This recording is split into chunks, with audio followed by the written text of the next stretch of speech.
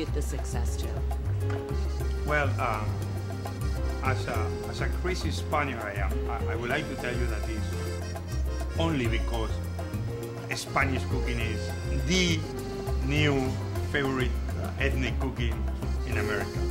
It's getting there, but we're not there yet. Probably one of the keys to the success of this place are, number one, the portions that are small and are also priced so that people have more freedom really to choose what they want to eat and how much they want to eat. You know, when you go to a restaurant and you feel like if you don't order appetizer and a main course and dessert, someone is going to be looking over your shoulder. This is not the case with Jaleo. People are very welcome to come and enjoy just one particular tapa. They don't have to eat more if they don't want to.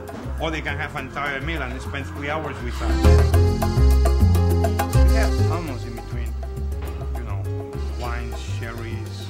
We have over 170, 130 wines, which is a fairly nice size wine list. We only have wines from Spain because we felt that Jaleo is here to showcase the wonders of Spanish food and wines. And then we decided only to have Spanish wines, where 10 years ago people were saying, "Ooh, this is risky," but the truth is Spain, no?